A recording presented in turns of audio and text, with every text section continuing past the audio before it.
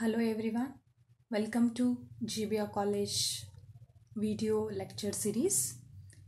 This is Asha Barikar, lecturer in Commerce, VSK University Ballari, GBR Degree College and PG Center, Huvinahadagari. In this video, I am going to discuss the contemporary auditing subject for BCom 6th semester students. In this video, I am going to discuss the divisible profit. So I am already discussed in the previous video, that is third chapter, divisible profit. In that I have discussed the introduction, concept of profit and meaning of profit. In this video, I am going to discuss the remaining part of that chapter, that is profit versus divisible profit. Profit versus divisible profit. S, ಈ ವಿಡಿಯೋದಲ್ಲಿ ನಾವು ಲಾಭ ಮತ್ತು ಹಂಚಬಹುದಾದಂತಹ ಲಾಭ ಇವುಗಳ ಮಧ್ಯೆ ಇರತಕ್ಕಂತಹ ವ್ಯತ್ಯಾಸವನ್ನು ತಿಳ್ಕೊಳ್ತಾ ಹೋಗ್ತೀವಿ. So before going to discuss the difference between profit and divisible profit, we should know the meaning of profit and the meaning of divisible profit.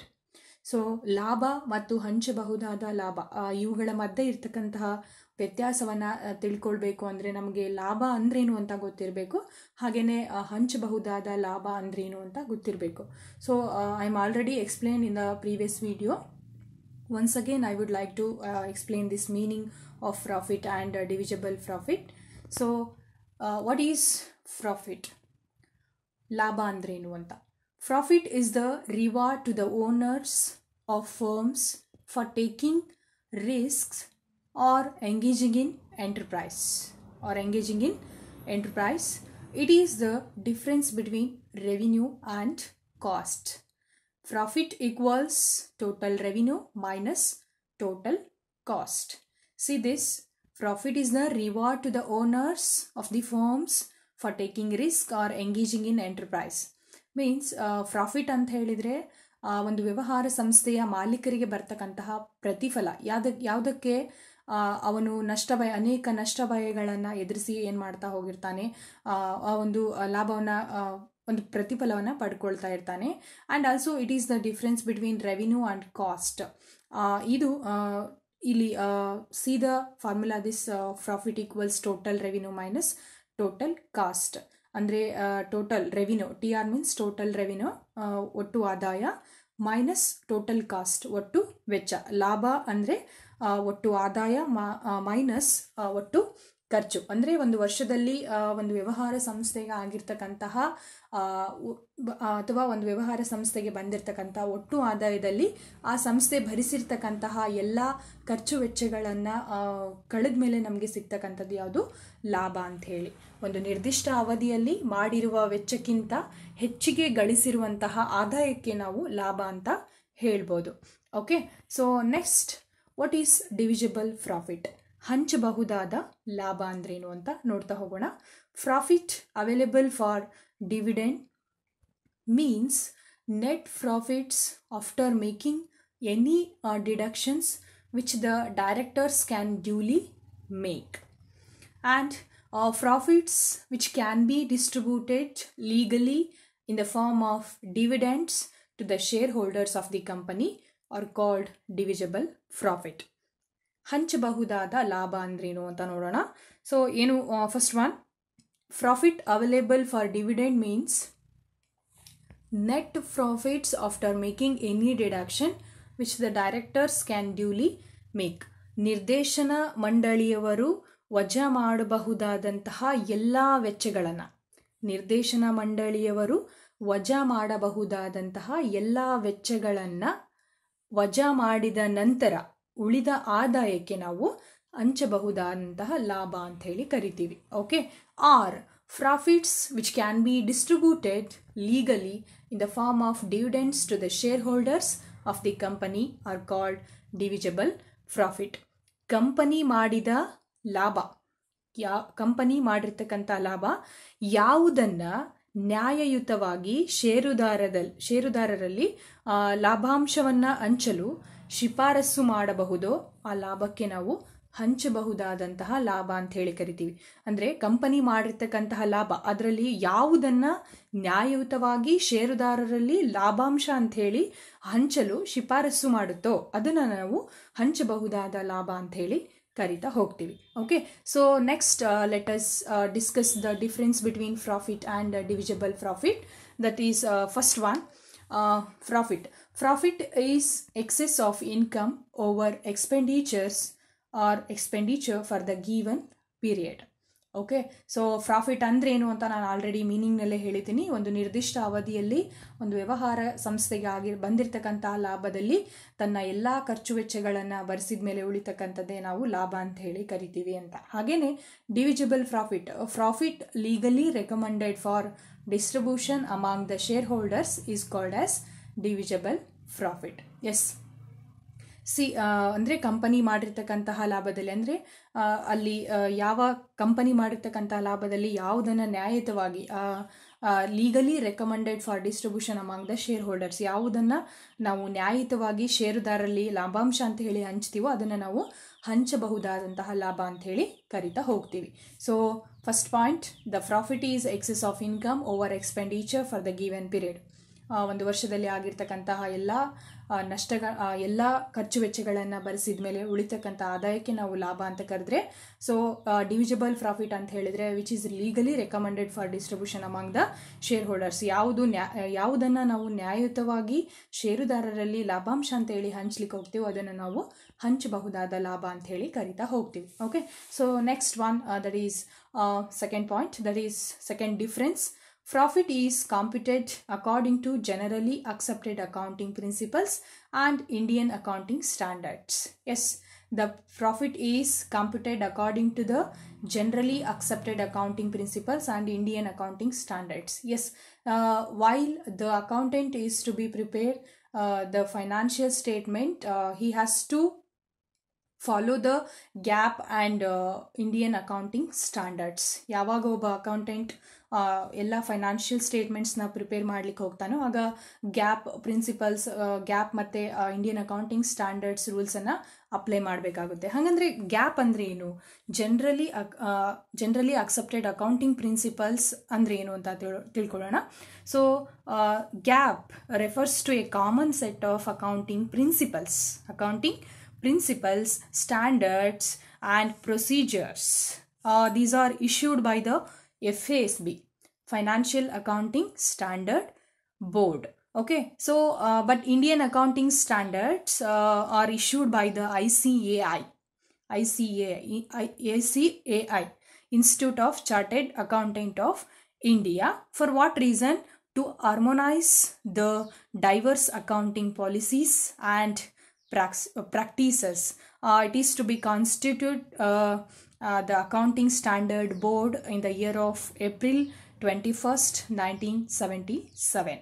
So ICAI ಏನು ಮಾಡುತ್ತೆ, ಇಂಡಿಯಾದಲ್ಲಿ ಇಂಡಿಯನ್ ಅಕೌಂಟಿಂಗ್ ಸ್ಟ್ಯಾಂಡರ್ಡ್ಸ್ನ ಇಶ್ಯೂ ಮಾಡ್ತಾ ಹೋಗುತ್ತೆ. ಸೊ ಇದು establish ಆಗಿದ್ದು, constitute ಆಗಿದ್ದು ಅಂದರೆ 1977ರಲ್ಲಿ. Okay, so next, divisible profit is computed according to the provisions of Articles of Association or provision of class 85 to 94 of Table A Companies Act 1956. So divisible ಪ್ರಾಫಿಟ್ನ ಹೇಗೆ compute ಮಾಡ್ತಾ ಹೋಗ್ತಾರೆ ಅಂದರೆ according to the provision of articles of association, company ಕಟ್ಟಳೆಗಳು ಅಂತ ಹೇಳಿ ಕರಿತೀವಿ. So ಅದರಲ್ಲಿ ಬರ್ತಕ್ಕಂತಹ 85 to 90 of table A, ಈ ಒಂದು ಪ್ರಾವಿಷನ್ ಪ್ರಕಾರ ಡಿವಿಸಿಬಲ್ ಪ್ರಾಫಿಟ್ನ ಕಂಪ್ಯೂಟ್ ಮಾಡ್ತಾ ಹೋಗ್ತಾರೆ. Okay, so next that is third one, profit. Difference between profit and divisible profit, it is to be continued. The third point is profitability of company depends upon the efficiency of management and many more factors. Yes, the profitability of the company depends upon the efficiency of the management and many more factors. S, ಒಂದು company profitability ಯಾವುದ್ರ ಮೇಲೆ depend ಆಗಿರುತ್ತೆ ಅಂತ ಹೇಳಿದರೆ, so efficiency of management, ನಿರ್ವಹಣೆಯ ದಕ್ಷತೆಯ ಮೇಲೆ ಮತ್ತು ಬೇರೆ ರೀತಿಯಾಗಿರ್ತಕ್ಕಂತಹ ಅನೇಕ ಫ್ಯಾಕ್ಟರ್ ಮೇಲೆ ಕೂಡ ಇದು ಡಿಪೆಂಡ್ ಆಗಿರುತ್ತೆ. ಅಂದರೆ ಆ ಕಂಪನಿಯಲ್ಲಿ ಅಲ್ಲಿರ್ತಕ್ಕಂತಹ ಲೇಬರ್ಸ್ ಆಗಿರ್ಬೋದು, ವರ್ಕರ್ಸ್ ಆಗಿರ್ಬೋದು, ಎಂಪ್ಲಾಯೀಸ್ ಆಗಿರ್ಬೋದು, ಸೊ ಅಲ್ಲಿ ಕೆಲಸ ಮಾಡ್ತಕ್ಕಂತಹ ಬೇರೆ ಬೇರೆ ಫ್ಯಾಕ್ಟರ್ ಕೂಡ ಇಲ್ಲಿ ಪ್ರಾಫಿಟಬಿಲಿಟಿ ಮೇಲೆ ಅಫೆಕ್ಟ್ ಆಗ್ತಾ ಹೋಗುತ್ತೆ. But the amount of divisible profit depends upon the profit of the company. So profitability ಅಂದರೆ ಒಂದು ವರ್ಷದಲ್ಲಿ ಆ ಕಂಪನಿ ಎಷ್ಟು ಲಾಭ ಗಳಿಸಬಹುದು ಅನ್ನೋದು ಡಿಪೆಂಡ್ ಆಗಿರೋದು ಯಾವುದ್ರ ಮೇಲೆ, ಆ ಕಂಪನಿಯ ನಿರ್ವಹಣೆಯ ದಕ್ಷತೆ ಮೇಲೆ ಮತ್ತು ಬೇರೆ ರೀತಿಯಾಗಿರ್ತಕ್ಕಂಥ ಕಾರಣಗಳು. ಆದರೆ ಡಿವಿಸಿಬಲ್ ಪ್ರಾಫಿಟ್ ಅಂದರೆ ಹಂಚಬಹುದಾದಂತಹ ಲಾಭ ಯಾವುದ್ರ ಮೇಲೆ ಡಿಪೆಂಡ್ ಆಗಿರುತ್ತೆ ಅಂತ ಹೇಳಿದ್ರೆ, upon the profit of the company, ಆ ಕಂಪನಿ ಎಷ್ಟು ಲಾಭವನ್ನು ಗಳಿಸಿದೆ ಅನ್ನೋದ್ರ ಮೇಲೆ ಆ ಡಿವಿಸಿಬಲ್ ಪ್ರಾಫಿಟ್ ಡಿಸೈಡ್ ಆಗ್ತಾ ಹೋಗುತ್ತೆ ಅಂತ ಹೇಳಿ. Okay, so next one, that is disclosure.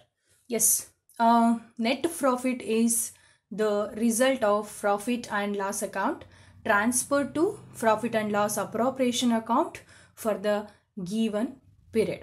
You know very well, the company has to prepare the financial statements to know the financial condition, to know the financial worthiness of the company by preparing the financial statements. Okay, so what are the financial statements? Trading account, profit and loss account, profit and loss appropriation account, and balance sheet. Yes, so the company is to prepare the trading account. For what reason? To know the gross profit or gross loss. And by the company is to prepare the profit and loss account to know the profit or to know the net profit or net loss.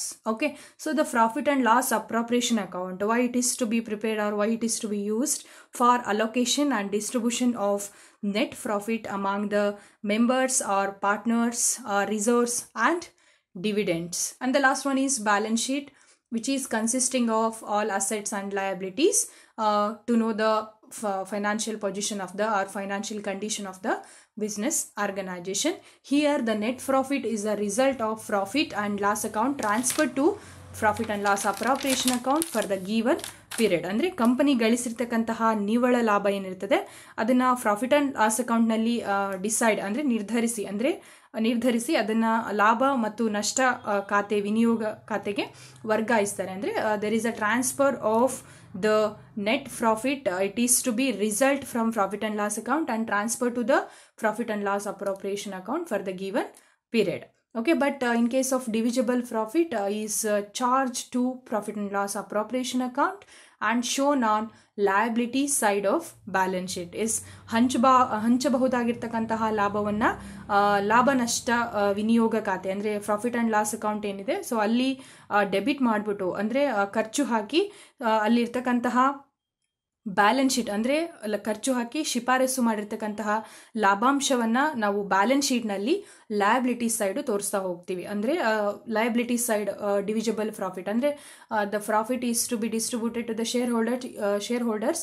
It is one of the liability of the company. So that's why it is to be shown on liabilities side of balance sheet. Okay, so next last one, that is profit is the concern of not only the shareholders but all stakeholders like management, workers, debenture holders, financiers, creditors, suppliers. Even government is equally interested in the profitability of the company. Okay, so the profit is not only the concern of shareholders. I am already explaining the introduction part of divisible profit. ಅಂದರೆ ಲಾಭ ಅನ್ನೋದು ಕೇವಲ ಷೇರುದಾರರಿಗೆ ಮಾತ್ರ, ಅಂದರೆ ಷೇರುದಾರರು ಮಾತ್ರ ಅದರಲ್ಲಿ ಹಿತಾಸಕ್ತಿಯನ್ನು ಅಥವಾ ಆಸಕ್ತಿಯನ್ನು ಹೊಂದಿರೋದಿಲ್ಲ. ಅದ್ರ ಬದಲಾಗಿ ಅಲ್ಲಿರ್ತಕ್ಕಂತಹ ಎಲ್ಲ ಸ್ಟೇಕ್ ಹೋಲ್ಡರ್ಸ್ ಅಂದರೆ ಇಂಟರ್ನಲ್ ಮತ್ತು ಎಕ್ಸ್ಟರ್ನಲ್, ಅಂದರೆ ಮ್ಯಾನೇಜ್ಮೆಂಟ್ ಆಗಿರ್ಬೋದು, ವರ್ಕರ್ಸ್ ಆಗಿರ್ಬೋದು, ಡಿಬೆಂಚರ್ ಹೋಲ್ಡರ್ಸ್ ಆಗಿರ್ಬೋದು, ಫೈನಾನ್ಷಿಯರ್ಸ್ ಆಗಿರ್ಬೋದು, ಕ್ರೆಡಿಟಾರ್ಸ್ ಆಗಿರ್ಬೋದು, ಸಪ್ಲೈಯರ್ಸ್ ಆಗಿರ್ಬೋದು, ಈವನ್ ಗವರ್ಮೆಂಟ್ ಅಂದರೆ ಸರ್ಕಾರನೂ ಕೂಡ equally interested in the profitability of the company. ಅಂದರೆ ಅಲ್ಲಿ ಎಲ್ಲರೂ ಇಲ್ಲೇನಿದ್ದಾರೆ ಸ್ಟೇಕ್ ಹೋಲ್ಡರ್ಸ್ ಇವರೆಲ್ಲನೂ ಕೂಡ ಒಂದು ಕಂಪನಿಯ ಪ್ರಾಫಿಟಬಿಲಿಟಿಯ ಮೇಲೆ ಆಸಕ್ತಿಯನ್ನು ಹೊಂದಿರ್ತಾರೆ ಅಂತ ಹೇಳಿ. But here the divisible profit is the subject matter of share holders higher amount of profit gives higher amount of dividend to the share holders. ಇಲ್ಲಿ ಪ್ರಾಫಿಟ್ ಅಂತಂದ್ರೆ ಸೊ ಎಕ್ಸ್ಟರ್ನಲ್ ಸ್ಟೇಕ್ ಹೋಲ್ಡರ್ಸ್ ಕೂಡ ಇದ್ರ ಮೇಲೆ ಕಾನ್ಸಂಟ್ರೇಷನ್ ಅಥವಾ interest ಇಟ್ಕೊಂಡಿರ್ತಾರೆ. But ಡಿವಿಜಬಲ್ profit ಅಂದ್ರೆ it is only subject matter of share holders. It is only subject matter of share holders. ಇದು ಷೇರುದಾರರಿಗೆ ಮಾತ್ರ ಹಂಚತಕ್ಕಂಥದ್ದು. ಸೊ ಹಾಗಾಗಿ higher amount of profit gives the higher amount of dividend to the share holders. ಅಂದರೆ so company ಅಥವಾ ಒಂದು ವ್ಯವಹಾರ ಸಂಸ್ಥೆ ಎಷ್ಟು ಲಾಭವನ್ನು ಗಳಿಸುತ್ತೋ ಅಷ್ಟು ಷೇರುದಾರರಿಗೆ ಹೆಚ್ಚಿನ ಪ್ರಮಾಣದಲ್ಲಿ ಲಾಭಾಂಶವನ್ನು ಹಂಚಿಕೆ ಮಾಡಲಾಗುತ್ತೆ ಅಂತ ಹೇಳಿ. ಆದರೆ ಇಲ್ಲಿ ಡಿವಿಜಬಲ್ ಪ್ರಾಫಿಟ್ ಅಂತಂದರೆ ಹಂಚಬಹುದಾದ ಲಾಭ ಇದು ಷೇರುದಾರರಿಗೆ ಮಾತ್ರ ಸಂಬಂಧಪಟ್ಟಿರುತ್ತೆ. ಬಟ್ ಪ್ರಾಫಿಟ್ ಅಂತಂದರೆ ಸೊ ಇದು ಎಲ್ಲ ಇಂಟರ್ನಲ್ ಮತ್ತು ಎಕ್ಸ್ಟರ್ನಲ್ ಶೇರ್ ಹೋಲ್ಡರ್ಸ್ಗೂ ಕೂಡ ಇದು ಅಂದರೆ ಆಸಕ್ತಿ, ಅಂದರೆ ಈ ಒಂದು ಪ್ರಾಫಿಟಲ್ಲಿ ಆಸಕ್ತಿಯನ್ನು ಹೊಂದಿರ್ತಾರೆ ಅಂತ ಹೇಳಿ. Okay, so I think you all understand. Okay, so remaining part of this chapter I will discuss in next video. Thank you for watching.